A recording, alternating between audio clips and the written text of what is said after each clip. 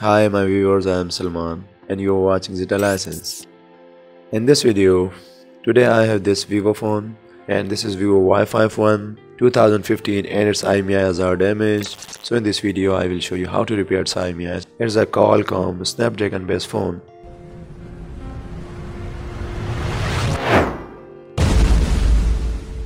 In order to repair its IMEI, we have to open its diagnostic port mode. To open the diagnostic port mode, in the dialer menu just dial static #558#.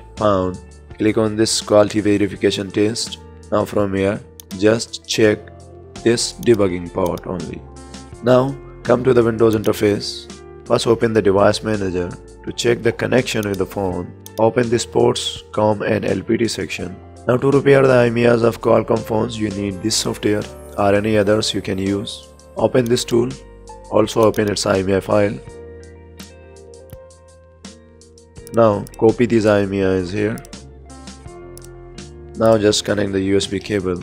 And here you can see that the diagnostic port disappeared, it's COM12. Also you do not have to write the COM port here, it will be done automatically. Now just click on this right IMEI tool, it's done.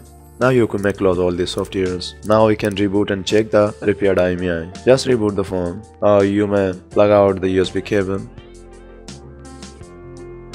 Now in the dialer menu, by dialing * #06#, you can check the IMEIs. Also in the setting menu, you can confirm the repaired IMEIs. Both the IMEIs repaired, so we successfully repaired the IMEIs of this Qualcomm phone within just a single click. So I hope you enjoyed this video. So if you did, leave a like and a subscribe count for me. It will help me a lot.